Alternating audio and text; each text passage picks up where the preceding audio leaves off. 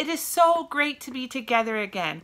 I hope that you enjoyed your week, and I really hope that you got to enjoy some of the nice weather that we had yesterday. Last week, if you were with us, we heard about a little superhero who showed up just in time to stop a really big bully. This time, our superhero doesn't show up until the damage is done.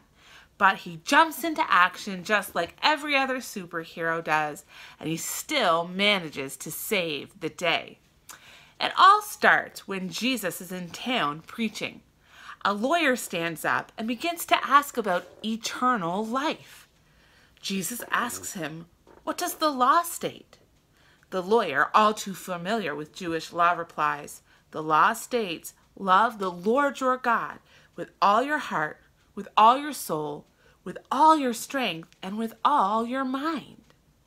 And love your neighbor as yourself." The lawyer then asks who Jesus considers to be his neighbor. Is it the person living next to me? Do they have to go to my kid's school? Instead of asking the lawyer another question in return, Jesus responded with a story. And the parable, as these stories were called, began with a Jewish traveler who was walking down the road. A group of bullies gangs up on him. They steal everything he had, and they hurt him really bad. And then they ran away. This poor man was hurt so bad that he couldn't even stand up, let alone walk back home. Cell phones weren't around then, so he couldn't call an Uber to come and get him, couldn't get a hold of his parents, and there wasn't even 911. So there he was, laying on the road, hurt and afraid. It wasn't long before a priest walks by. Seeing him approach, the injured man begins to get hopeful that the priest will stop and help him. But instead, the priest does his best to look away and not even look towards the man. He wanted to avoid him so much, he crosses to the other side of the road so he wouldn't have to help.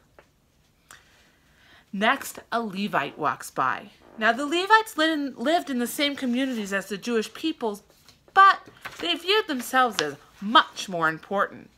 And thus, he was too good to stop and help a common Jewish man. So away he went, again leaving the injured man on the side of the road. By this time, the man wonders if he will ever get help. I am sure he is beginning to lose hope. The story, however, takes a different twist when a Samaritan appears on the scene. It's important to know that the Samaritans and the Jews were not friends. Seeing that this guy is his enemy, I am sure he thinks, "Oh no! Is he stopping to make things worse? Is he going to just stand here and laugh at me?" Much to the man's surprise, the Samaritan bends down and begins to help him. He cleans the man's cuts and scrapes, but then seeing how bad they are, he decides to place him on his own donkey and take him to an inn. In those days, an innkeeper would care for someone because there weren't hospitals, but it wasn't a cheap service.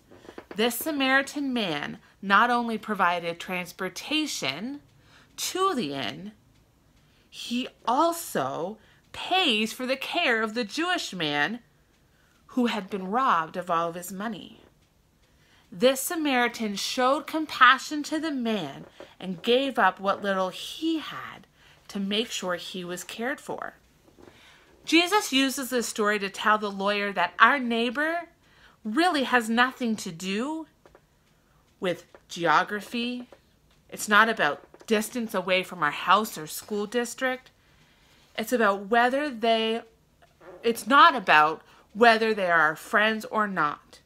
Our neighbor is really anyone we meet who needs our help. Our Super Samaritan reminds me of some other people I know, a group of people who I like to call community helpers. They are the doctors and nurses, CNAs and firefighters, EMS workers and police officers. All around us, we can see these amazing heroes doing what Jesus taught us to do, loving our neighbors as ourselves, which is why this week, instead of creating a superhero, we are going to showcase the superheroes we already know.